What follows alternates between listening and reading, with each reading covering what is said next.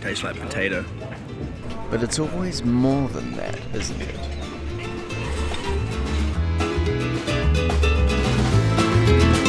So just been to absolutely munch down on some food, and then come just a little bit down the road to look at some beach.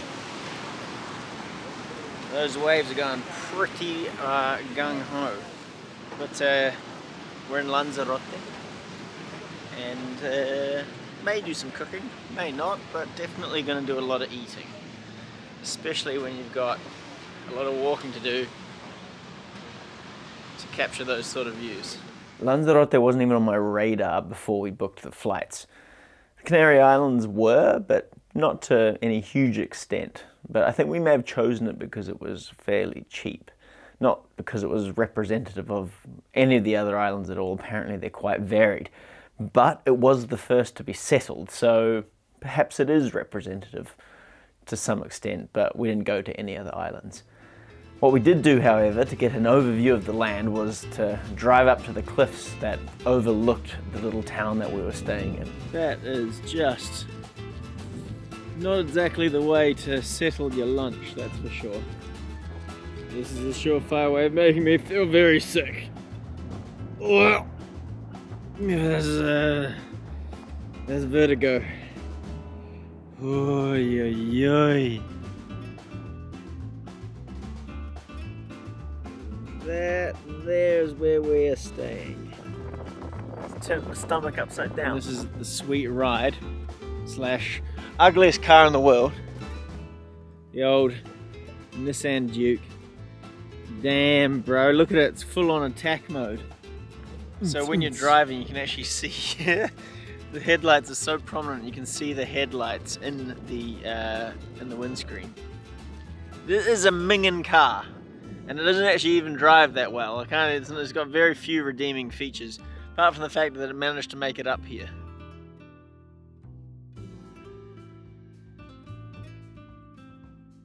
So I'm off to look at the viewpoint for the other island.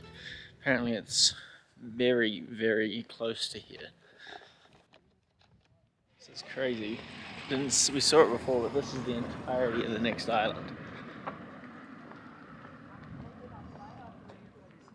It's a weird one, it almost looks fake. It feels like we should be in like a helicopter or something, but in the same breath it doesn't, really doesn't feel that high up.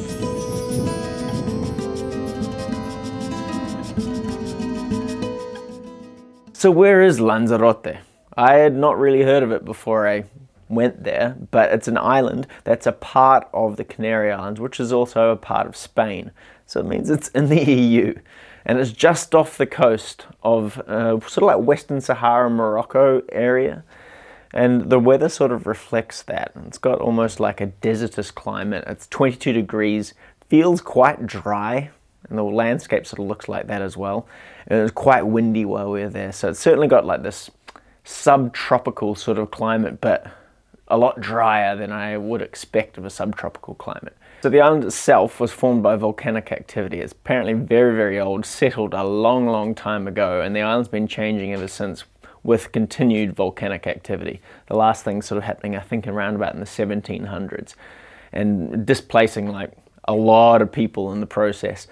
But what you would think would be a really rough, barren, inhospitable landscape is actually quite productive. They grow wine, and it's also a bit of a potato hotspot, but we'll go through that later. The next morning, though, we decided that an Airbnb feast was definitely on the menu, and so we headed into the main city of Arrecife, I think I said that right, and got the goods that we needed. Just going to go to the pescaderia and get some fish. Drove all the way into the city for this. Big old 20-minute drive. This island is tiny. Alright, let's roll. My level of understanding of this situation was about 3 out of 10. So I got this bad boy. So I ended up with eel, because it wasn't actually that much on offer. But I got there in the end. Beautiful. He was a very nice man. But by the end of it, I was ready to go to the supermarket, pick up a few more ingredients. And basically, I was just winging it at this point.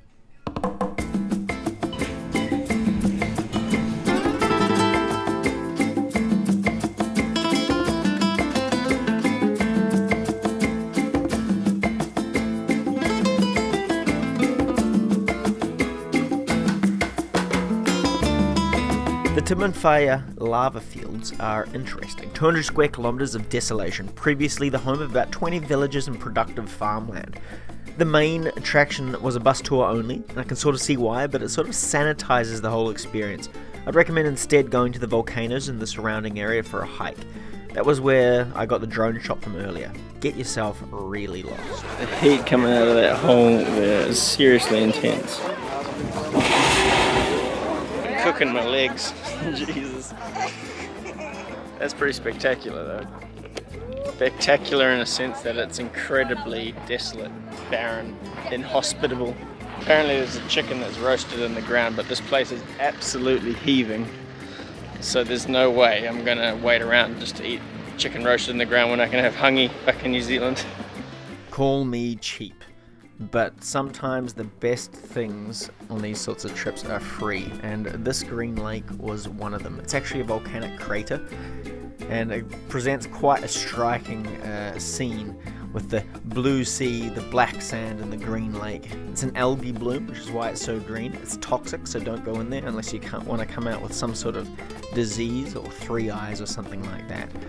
But it was fantastic, and nearby there was some pretty delicious food as well. Fresh prawns, bit of fish and some potatoes and some salad. Really, really simple, super delicious.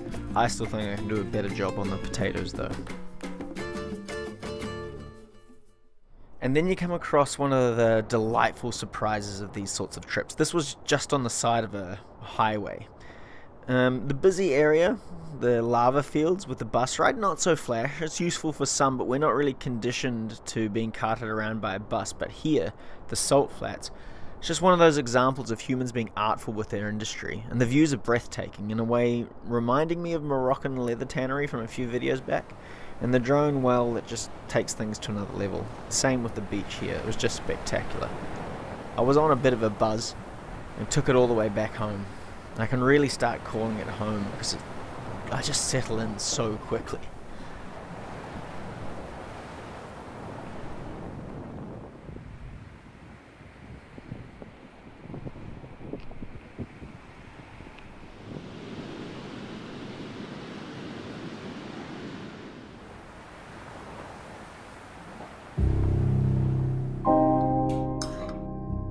I'm at a stage of life where I understand the value of silence. In this video I just have one kid. Now I have 2. And looking back, cooking in near silence with a wine while Felix slept, just to make a sauce to eat for the next day, I understand past me completely. Even though the kitchen had most things, it didn't have a blender, but we won't dock points, because I couldn't have used it anyway. Now the whole point of this was to try and extract the super sweet flavour from the pepper. And I boiled it whole, and then ran it under a cold tap and removed the skin, and then sort of blended it with the blunt side of the knife, just sort of like mushed it. And the whole thing was just try and infuse it with a whole lot more flavour using the pepper's sweetness as a foundation. So I sauteed some garlic and then mashed that and then got it all mixed in with the local salt. And the result should be a punchy sauce that should work well with the eel. But its value is worth more than flavour. Value was also in the silence that it was created in.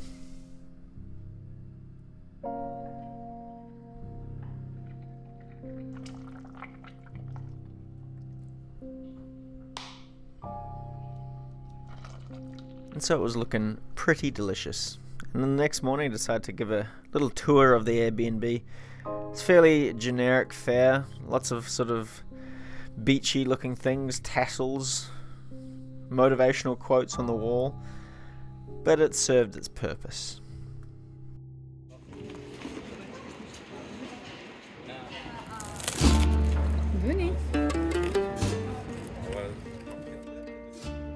I'm editing right now, and sometimes I see a town like this one and it screams for a really laid on thick Spanish guitar. This is Teguise. It deserves a matching song.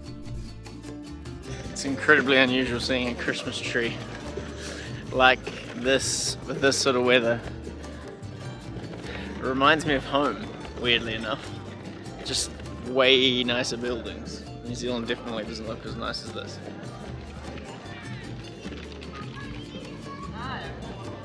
broad strokes is how to define this place.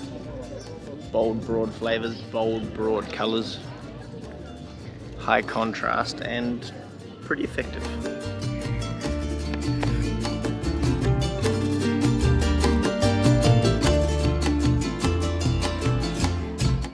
It is nearly December and it is properly hot. Bloody hell. I just bought another plate. I really like this one. It's probably the most interesting one I've bought in a while. A lot different to the one in Latvia, but it'll serve an excellent purpose. The place is so strange, like half retirement village, half surfer dude. Something for everybody.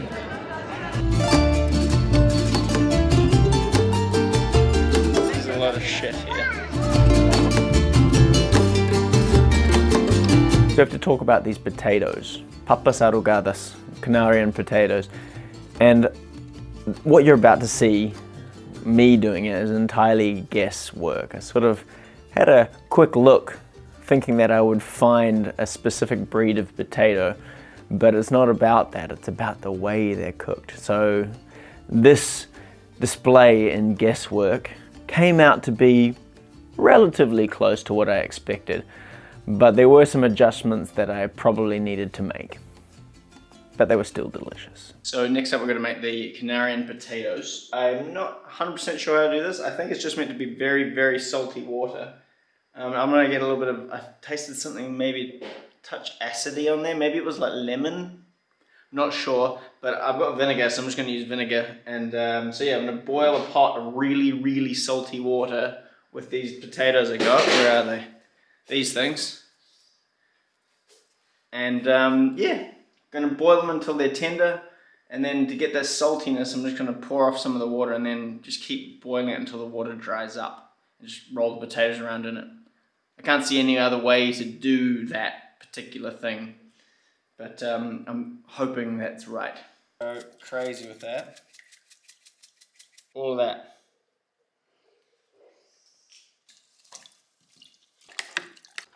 Boil, my little ones, boil.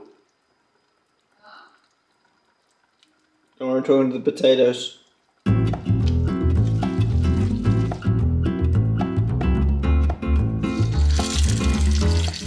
Here I've got this stuff called ruda. I don't know what it is. I don't know what it tastes like, but it is green and it was in the edible herb section. So it's going to go on there.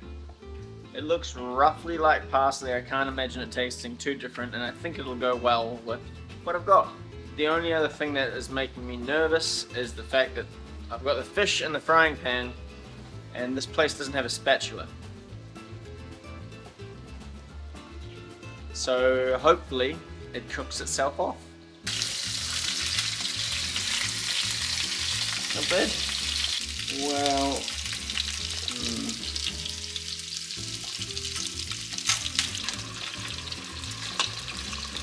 about all I can say for the fish is it's cooked. So after that horror show of the fish, this is the plate I bought. It looks like a child made it, but I kind of like it. I like the color, I like the very, very odd shape, and I like the way my potatoes turned out. They look very wrinkly, just like the pictures. So here it is, delicious. We'll give it a go. It's quite a firm fish, the eel. Tastes pretty good. It's not as muddy as river eel. And you know what? These potatoes are perfectly wrinkly. I'm quite happy with those. The sauce is delicious as well. It's not exactly like what I tasted the other day, but I say it's a fairly good representation. I'm happy.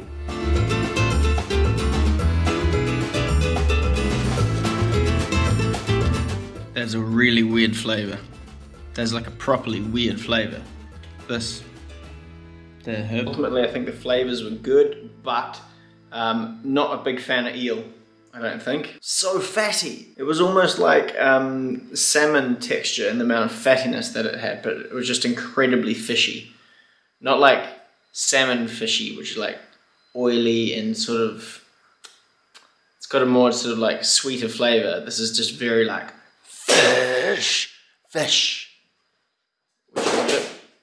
which is a bit much, I think. But I like the potatoes. I really like the sauce. I'll probably do the potatoes again sometime. So yeah, I'd say that's 7.5 out of 10 success. So now that you've seen that, this is how it's actually done.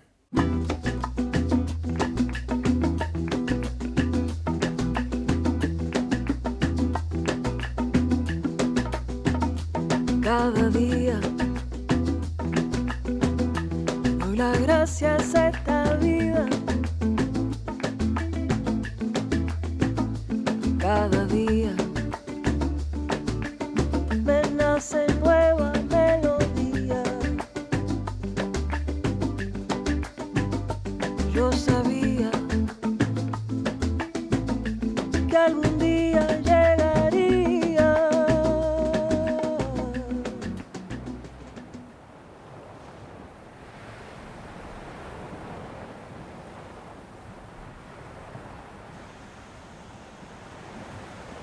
The water's so good. Yeah, the water's like super warm.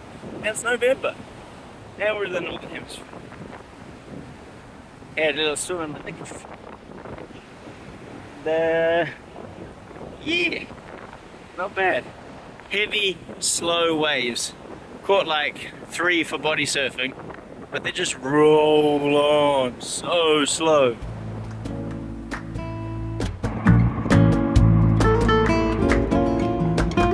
We liked Tegese so much we went back at sunset. It's quiet.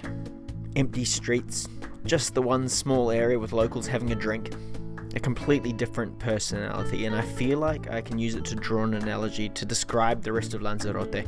A place of extremes, barren wasteland or thriving production, desertous plains or grand cliffs, old people everywhere or entirely surfers. It's got a bit of Mexico, a little bit of Europe, a little bit of Africa, all combined. I mean, just look at this cactus garden.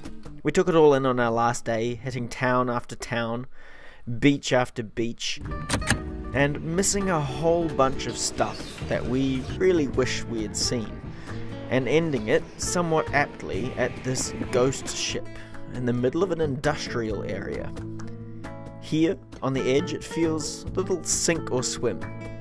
The wind was so strong, I almost lost my drone. Changed direction and suddenly I couldn't get it back on shore. But I persevered, and it survived. And it feels like that's what Lanzarote does. It survives through volcanoes and harsh weather. It's really quite amazing. Peculiar little place. We've got to go back.